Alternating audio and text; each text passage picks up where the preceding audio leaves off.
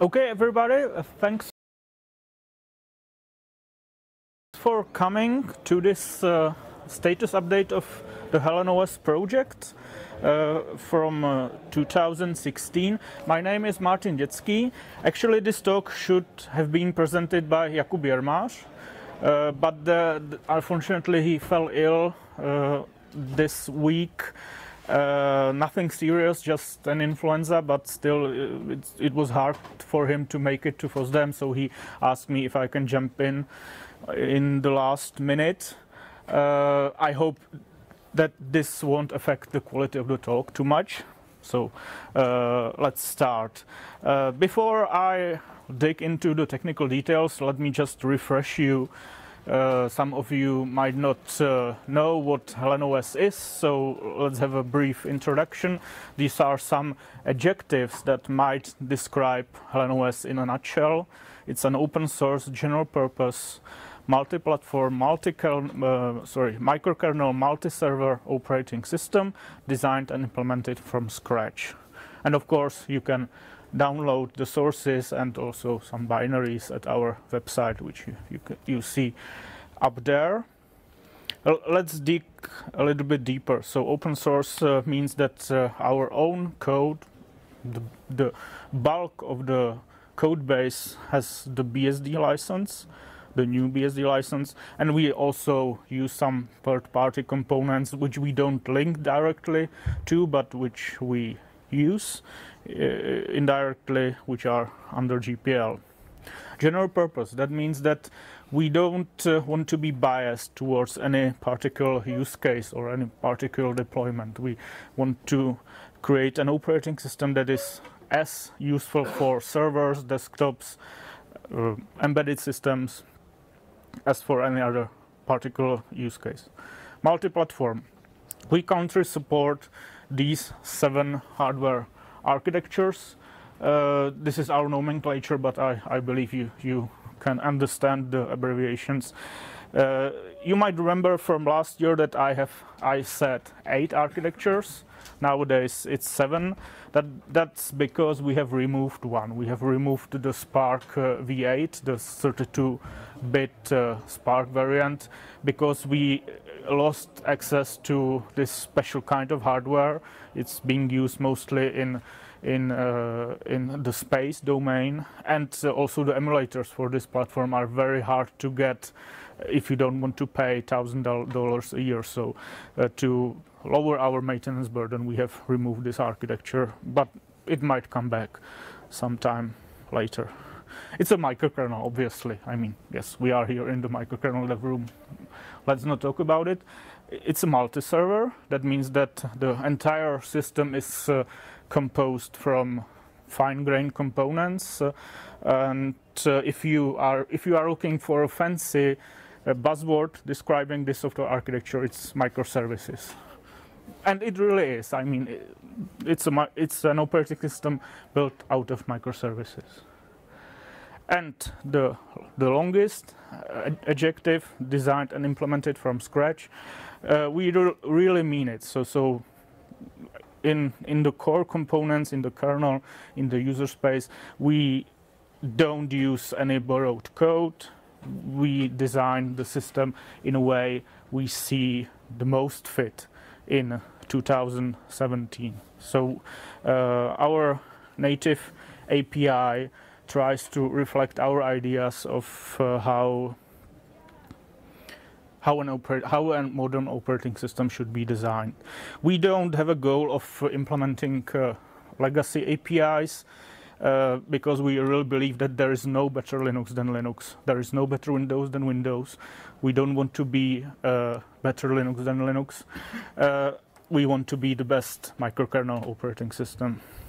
On the other hand, of course, for practical reasons, for pragmatic reasons, from time to time we do need to port some applications and libraries from these legacy systems. So we do have an adaptation layer for porting, and we have some ported components, but this is a totally different topic.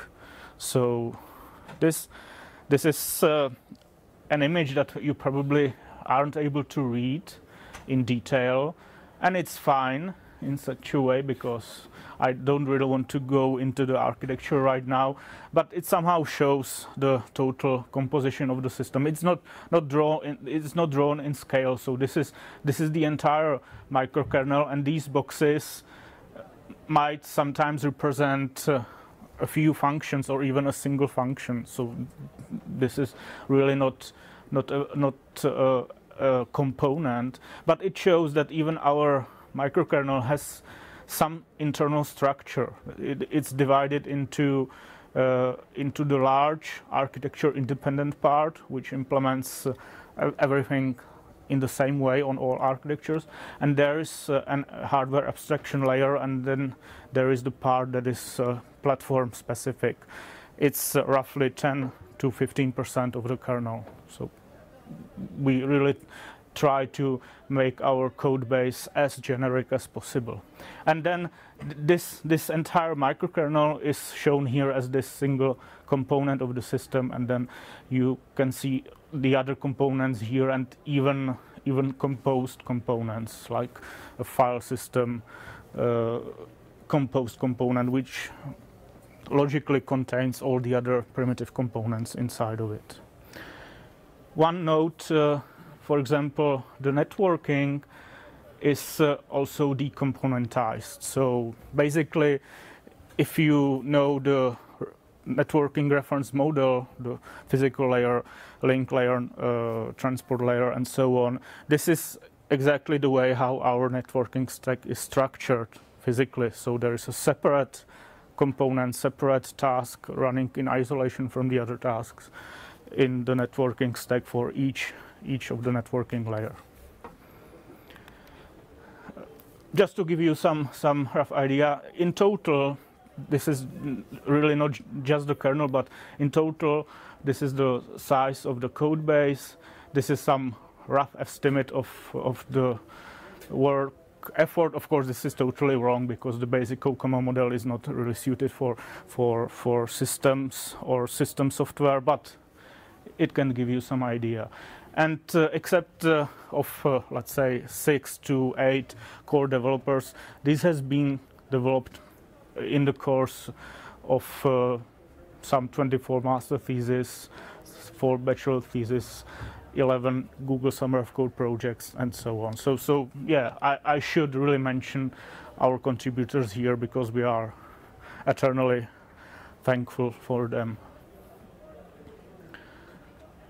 Okay, now you might think these are some crazy people who are just trying to reinvent the wheel, and this has no sense of really giving any attention.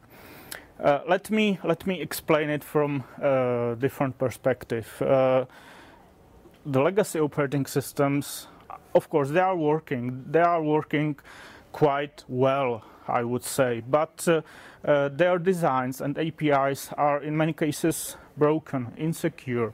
At the very least, they are morally obsolete, and that doesn't necessarily mean that everything is wrong with Linux, or that there is no hope of taking inspiration in principles or in implementations that have been around for many years. I have spoken about this topic 2 years back. But many things can be designed in a better way with current software engineering standards and principles, by thinking out of the box, by not implementing yet another Unix, by not trying to reinventing Linux or creating new Linux. And also, if I can slightly separate from my respected colleagues from other microkernel systems, we also think that it's important that we write the bulk of our system core components ourselves, that we don't import drivers from Linux using some device driver kits or rump kernels or whatever, because we are really afraid of franken components. We don't want them. We want our components to suit our architecture, not to somehow glue them together using adaptation layers. if you don't get my idea, I'll show you these 3 pictures and let them think for a few seconds. So we don't want this. We want a nicely designed and engineered operating system. Okay, let's move on. There's also another issue with borrowing components from other systems, which we would really like to avoid, and that's the maintenance burden of these forked components. So once you fork something which is external, you basically create what JakubJermář calls software fossil. So it's a snapshot of the code which the upstream is no longer required to maintain or to update. You are required to do it, and this creates the possibility of you forgetting or not managing to backport security fixes, new features. Sometimes you have to deal with diverging licenses and all this kind of stuff. So the HelenOS mainline, the microkernel and the core components, they are always fresh. They are always working in sync, and they don't age. While the HelenOS coastline repository, which contains the ported software I have spoken about, they tend to do this, and this for us really shows the difference between creating the system in our own image and between porting some franken components from other systems. Because the franken components, they don't follow our basic development principle to design something, then implement it, then run some verifications tests on it, and then reiterating by learning from our own mistakes. Let me do a short intermezzo here. We would really like to cross-pollinate. I think we try every time we can. So last year, JakubJermář has created this website, microkernel.info. And the idea behind it is really to join our forces with our fellow microkernel friends, with other projects. It has been inspired, by the way, by the website unikernel.org from the unikernel community, and the purpose is the same. So it basically lists in alphabetical order the currently alive and progressing microkernel operating systems. Everybody can be included. I mean, there are no hard criteria for being accepted. There's just a brief overview of each of the systems and a link.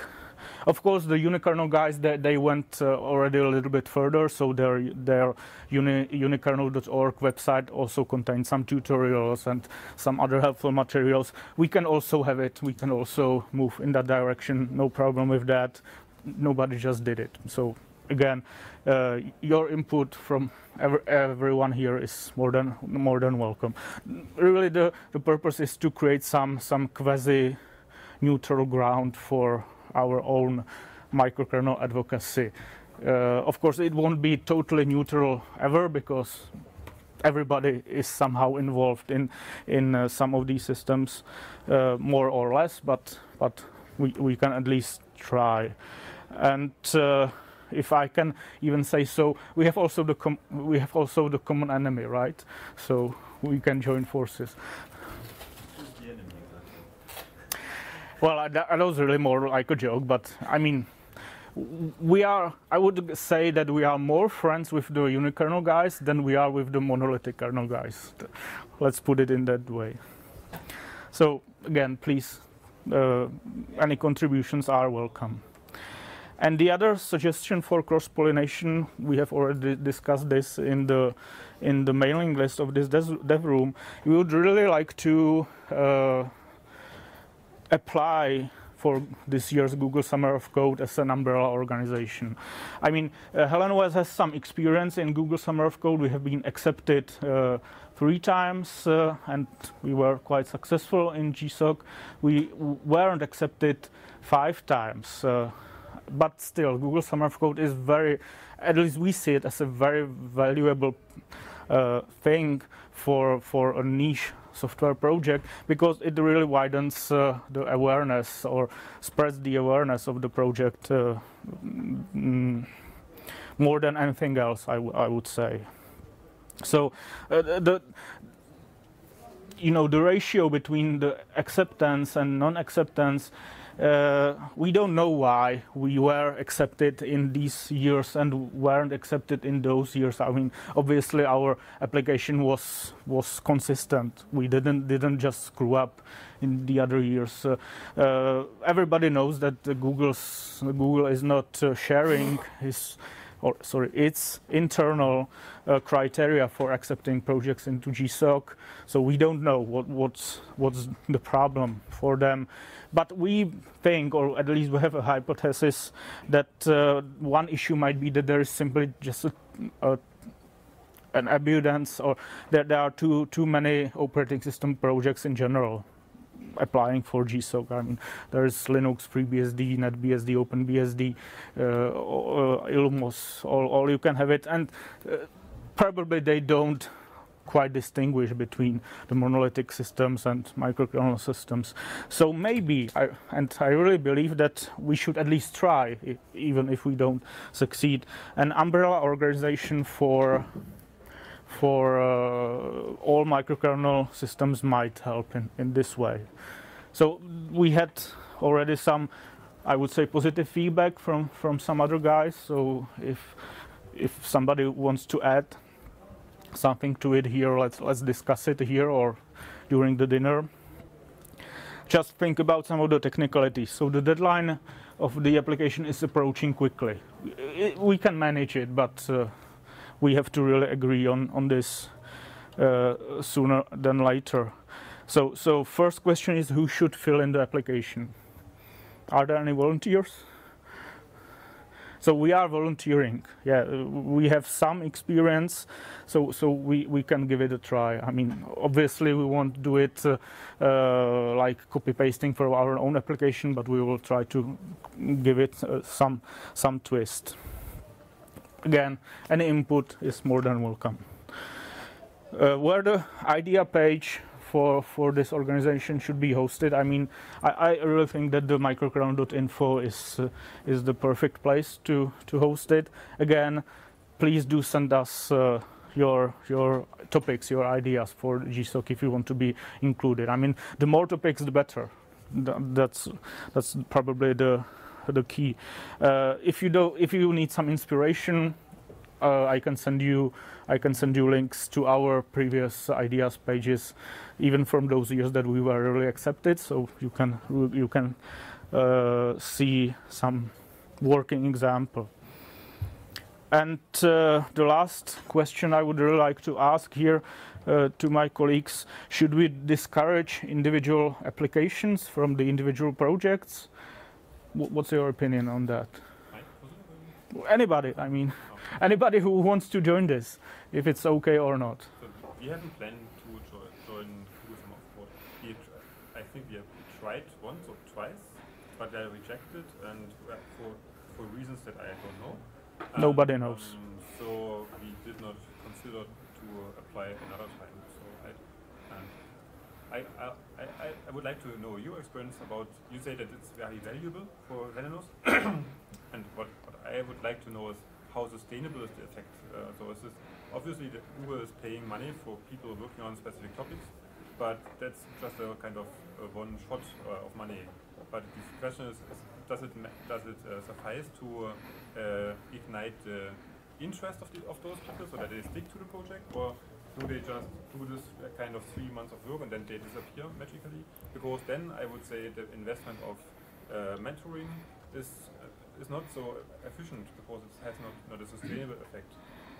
What's your experience? So my experience, there are two layers in your question. The one layer is whether it is worth the short term investment. I would say still yes, because the usual, at least in our case, the usual GSOC project creates roughly the same amount of code as a master thesis.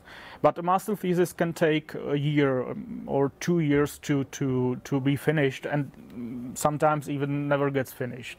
In GSOC, the same amount of work gets done by the student in 3 months. So if it succeeds, it's quicker. If it fails, it's also quicker. So from that point of view, it's I would say it's worth the investment. And you probably also do some supervise some master thesis from time to time, so you know what I'm talking about. And about the long term, whether it really ignites some students to stay with the community, yeah, I would say the return ratio is not very high. It's something, in our case, something like 10 to 20% of the students. But it's still more than zero, meaning that these students or these people would not know about us without participating in GSOC. So it's a net benefit still. Even if it's just marginal, it's a net benefit. So I mean, if this should fly, all that is needed is to come up with, I don't know, 3-4 interesting projects from each of the participating projects under this umbrella, which is probably not so hard. I mean, you should probably have some ideas flying around for other purposes. So just putting them in some shape that is somehow acceptable might take, I don't know, 2-3 hours, and so we will see. Of course, I cannot guarantee anything, but I really think we should try.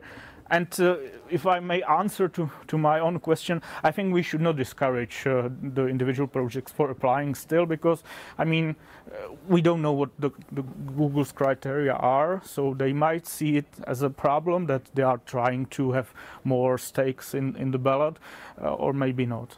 We will see. We can even try 2 years in advance in different settings and hope that we are not fighting an oracle which changes every time. I mean, we can just try. So if somebody is in, please email me or email Jakub. We will just make it happen somehow, and everybody is welcome. Don't get me wrong. I like this idea because you mentioned this word cross-pollination. Yes. And so far, I think after all these years, this really hasn't happened so much between our projects. So we had once this kind of project where the Spartan kernel was brought together with Genode, or at least attempted. So I like this as a chance to build bridges between the projects in some way. So maybe this is not even necessary. I mean, the umbrella organization is really something that covers multiple individual projects. I mean, GNU is doing that. I mean, the GNU is participating in GSOC in many years as an umbrella organization for various GNU-related or even GNU-unrelated projects. So this is just a single organization that supports. Yeah. I think I'm with the Apache Software Foundation, and I think I really agree with your point. So what a lot of times happens is Google Summer of Code looks for formal organizations. So it can basically, and I don't know why, but maybe it's because they like sort of how the money is managed, or the guarantee that it won't be some random people or whatever. Yeah. But if you have a non-profit in the United States, it's actually much easier to get your projects accepted. On top of that, again, in ASF, the trick is that ASF always gets accepted because we're sort of one of the known open source organizations, and then you can basically have as many projects within the ASF umbrella as you want. Mm. So it's actually very beneficial. Yeah, that's my point exactly. So perhaps we should skip this discussion to the offline time, but I just wanted to show this here. And again, everybody is welcome.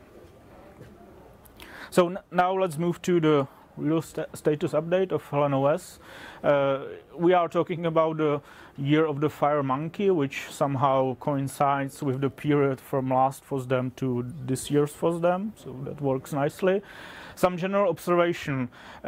Yeah, there is slightly less activity on our side than in previous years, mostly because the core contributors are somehow distracted now, me included, so we don't have so much time to contribute to HelenOS. Also, there are much less students, so we didn't participate in Google Summer Code, we didn't participate in ESA Summer of Code in Space, and there were only 2 master theses running compared to, say, 6 or 8 in the previous years. And I would say we are somehow plateauing. Really, this is the key message here. Of course, I cannot claim that HelenOS is perfect and finished. That will never happen. But it's finished from some perspective that we don't lack any major subsystem now. So we have networking, we have sound, we have USB. You name it. So there is no big chunk of code totally missing. So we are more switching into the phase of optimizations, refactoring, and so on, and that's probably not so attractive to many people. So that's my explanation why the output is smaller. This can be also illustrated on our traditional HelenOS camp, which is our hackathon, which has been done since 2005. So not so long as the OpenBSD's hackathon, but also for a long time. And this year, only some 3 developers participated. There were some overlaps, but yeah, on average 3. So this is quite poor. But we managed to implement something. So what we are currently working on, or what has been done recently, I was hoping to make a release before FOSDEM, but then Jakub fell ill and I had to write those slides and so on. So I didn't manage, but I might manage tomorrow. So it might be a FOSDEM release. Yay. So we have done some improvements on our Spark 64 support for Sun4U hardware. This has been jointly done with parallel developments in QEMU. So we are very. It's hard to quantify, but we are somehow close to be really able to run HelenOS on Sun4U in QEMU as on physical hardware. This has been linked with somehow generalizing our user space serial console code. So previously there were different ways how to use user space serial console on different platforms, and this has been somehow unified. We have a simple installer, which is non-interactive, maybe a little bit dangerous. It tries to not to overwrite anything on your local hard drive, but I will still not really run it without consideration. And it's basically a first step into really deploying HelenOS as a permanent operating system. So it currently targets QEMU and works on these 2 platforms. But it includes a reproducible build of grub. So we are really pushing this idea that our builds should be reproducible, that you should be able to run a single command on any platform, on any guest system, and this single command should create the same binaries, the same composition of components and so on. And of course, the grub is one of the components that we don't link to, but we use as a bootloader. So we build it also. Finally, we have USB 2.0 support that has been in writing for 3 or 4 years, because one of the original authors of our USB stack decided that he would like to rewrite it completely, and he more or less did with some input from us. It not only enables USB 2.0, but it also opens much easier path to USB 3.0 and so on. We have optimized our processing of hardware interrupts in user space drivers. Originally, there might have been a large overhead if the device was generating too many interrupts in a single unit of time, because each of the interrupts was translated to an IPC message, and for each of this IPC message a new worker fibril was always created and then disposed, which created the overhead. So now it works in much more optimized way. Basically it's coalescing the calls somehow so that the fibril, the worker fibrils do not have to be created and destroyed every time. There's again much more to do here. Some fibril pooling might help even in different workloads. We have improved our dynamic linking, especially with the respect to the thread local storage handling, and we finally have dynamic linking enabled by default on AA32. So if you compile HelenOS for x86, it will be created, dynamically linked binaries will be created by default now. Another small improvements which is somehow related with the thread local storage. For a very long time, from the early beginning of HelenOS, we had this ugly special syscall for setting the TLS base address on x86 and on AMD64, basically because this sets the FS or GS register, the selector, which is then used as the pointer for the base address for the thread local storage, and this cannot be done, or this was not possible to be done from user space. So there had to be some way how to deal with it, and we really didn't like it. Of course, it's a ugly thing to have this stupid syscall just for the sake of one architecture. So our current solution is to have a different configuration of the thread local storage that can live with a static configuration of the GS and FS segments, and only a pointer in this thread local storage structure needs to be changed, and then this is used as the basic address for the thread local area. There is even a better solution. We have discussed it with JakubJermář how to do it in an even more elegant way. There are these two new instructions since Ivy Bridge, which can be used to set these two registers, or not these two registers, but basically the values of the segments, or the base addresses of the segments from user space. Of course, on older CPUs this does not work. So how to do it in a generic way? Well, it can be emulated. So if the kernel receives an exception that there is an invalid instruction and it's this particular instruction, it just can be emulated. In theory it works nicely and it's elegant, but the performance is worse than our current implementation with this GCC specific option. So we are still thinking about what should we do with that. And of course we have been doing, like I already said, a lot of code refactoring. We have fixed many bugs that have been discovered by verification tools. We are still on the bleeding edge of the GCC tools chain, and we have helped to discover a regression in QEMU 2.7.0 on ARM. Yeah, RISC-V, I know.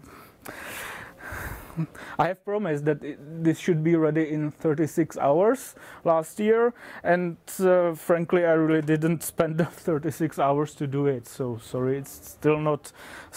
There is some skeleton code in the main line, so at least you can try whether the RISC-V compiler is still compiling the sources, but it's still not. It's booting, but it's not doing anything past the initial kernel initialization. if I may have one small excuse for that, there have been some changes in the privilege specification of RISC-V during the year, and there have been also changes in the Spike simulator, which is something like a reference implementation of the RISC-V platform. And some of these changes were not explicitly tracked and documented. So it was really a bad surprise that you compile the code, run it, and then you have to debug it for an hour to really understand what went wrong, why it's not working as it used to work a week ago. And two final items I would like to mention a little bit in more detail. It's a service manager and user space pagers. So we have where is he? Yeah, there he is. Michal Koutný, my former master student, who implemented the service manager for HelenOS as his master thesis. So yeah, I have already mentioned the term microservices. So naturally, a microkernel multi-server operating system is composed of services, but this is an overloaded term. So we are talking about the system services now, like the microkernel servers. And there are also, logical services. Like if you run an HTTP server or I don't know, NFS server on your machine, that's a different kind of service, not necessarily tied to the architecture of the operating system. So this service manager for HelenOS tries to combine these two entities somehow together, so to have a unified look on the microkernel services and on the logical services.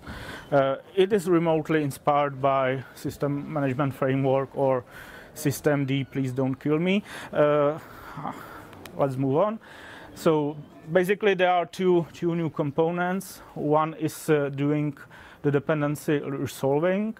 So it basically starts and stops the logical services according to some dependencies. These dependencies can be either explicit, so they can be specified in a configuration file in some declarative way, similar to what you might know from other system management frameworks. And of course, there are those implicit dependencies that are built from the architecture of the composition of the microkernel services. So this is basically for more or less for free, because it used to work without this new component previously. Now it's just integrated into one package. And there are some unit types, so like the individual service instances that can be either a service, meaning a process, a mount point, a configuration, or a target. And then there is the taskman service, which basically is monitoring the life cycle of the services and provides an monitoring API. So it manages the logical relationship between the physical processes, because there is no such thing in HelenOS as a parent and child process. So this has to be created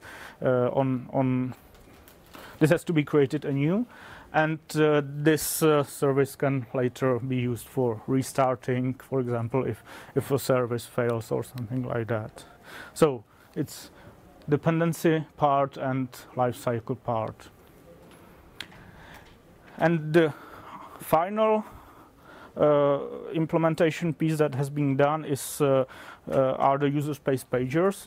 This is one thing that in which HelenOS architecture differs from I would say most of the L4 family operating systems, which really focus on removing all memory management from the kernel except the privileged parts like accessing the page tables and managing the TLB. In HelenOS we have decided to have a different approach, to have a slightly more traditional architecture of the memory management with a kernel frame allocator, a kernel heap allocator, which is a slab allocator, by the way, and a virtual address space manager. It's still mostly mechanisms, so there are almost no policies in the kernel, except maybe some basic algorithms like single fit and so on. Our motivation for doing or for implementing memory management in this way was that we believe that it's still a single point of failure. So even if we push it out into user space, the kernel would not survive, or even for its own purposes, if the memory management service or the memory management server would fail in user space. So in that case, we don't see a major point for not having this in the kernel itself. So originally there were 3 address space area backends for mapping physical memory for devices, because also the kernel needs to have support to the hardware, at least for the timer.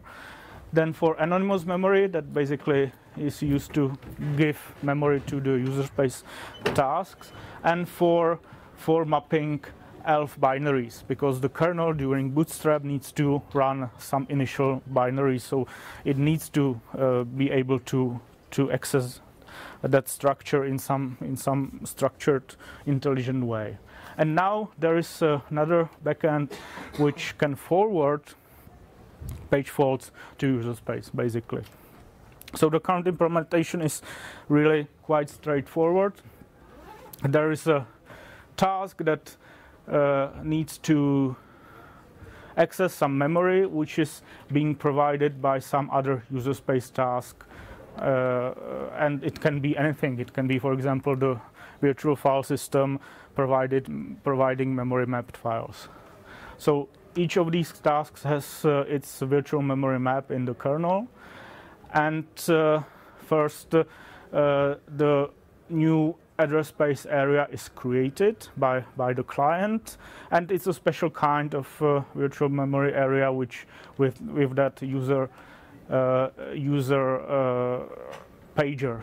Then this creates a dedicated IPC connection to the server, and the server creates its internal representation of this client, of this request. Then if the client accesses the memory, it touches the memory within that area that needs to be served by the pager, it naturally creates a page fault, and this page fault is forwarded to the pager as an IPC message, while the pagee is blocked. And now the pager asks the kernel to give the client some part of its address space. So it basically answers the IPC call by this return value says that it's okay to provide the memory to the client, and supplies its virtual address of the piece of memory that it wants to provide. This virtual memory is then translated to the physical address by the kernel, and this physical address is then mapped to the client, and the client is woken up, and that's it. I mean, now this dot or this page is alias to this page. So it's a really quite straightforward implementation. We have some additional ideas how to make it in a more generic way in the future, but just for the purpose of implementing memory mapped files, this works pretty nicely. So, any plans for this year, for the year of the fire rooster? Yeah, we have some research papers in the pipeline. We would like to finish them and submit them. I would really like to finish the RISC-V port. We have ongoing cooperation with the CZNIC, that's the Czech National Domain Registry. They have this nice project called Turis Omnia. You might have heard about it even on last FOSDEM and on this FOSDEM. So it's basically a very well-designed home or small office router, and we would really like to fine-tune HelenOS on this particular piece of hardware and then start some interesting collaboration with them. We would like to switch to the annual release cycle, just because we are no longer in the phase that we are waiting for this major subsystem to be written, that major subsystem to be written. It's probably easier to take inspiration from the Gnode guys, where they simply release often with new, smaller, perhaps smaller updates. And we have already done some IPC optimizations, and again, now it's time to really dig in deeper and to, for example, implement some weight-free algorithms to improve the overhead and so on. So that's basically all from me. Thank you very much for your attention.